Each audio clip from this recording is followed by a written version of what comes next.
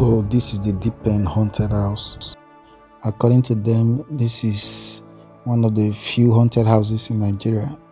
We group the students and send them into the haunted house. The first group ran out. They didn't spend to 2 seconds in there. So this is the second group running out.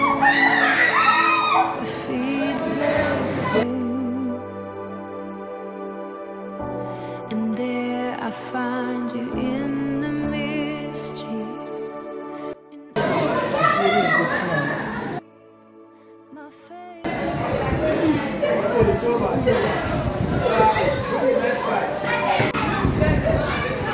This is another group going inside, and they are boys, so I expected them to be fearless, but it looks like they're going to be afraid too. Those that went inside said the place was very scary. And looking from outside, look at the mask and everything, the red cloths and all the paintings on the wall. You will be scared already before you go inside.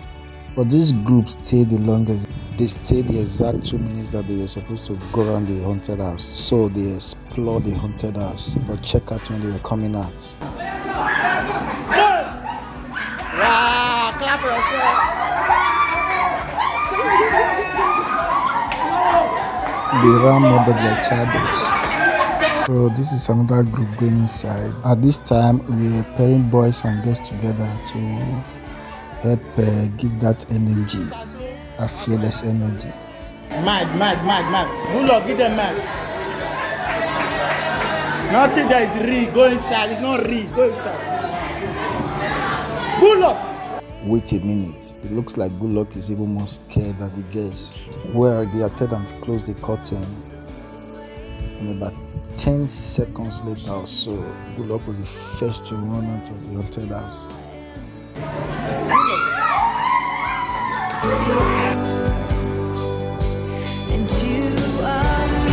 Apparently, those that have gone in and out have shared their experiences, and this new group led by Favor is scared of it. Go inside.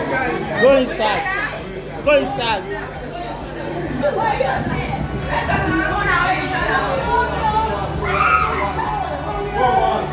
Hold your hand. Hold your hand. Hold your hand.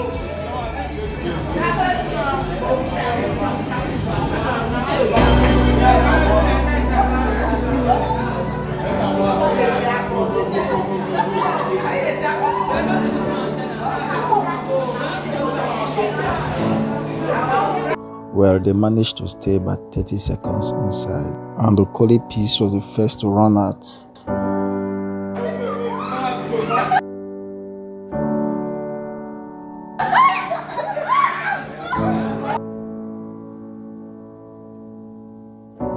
Spirit, lead me where my trust is with.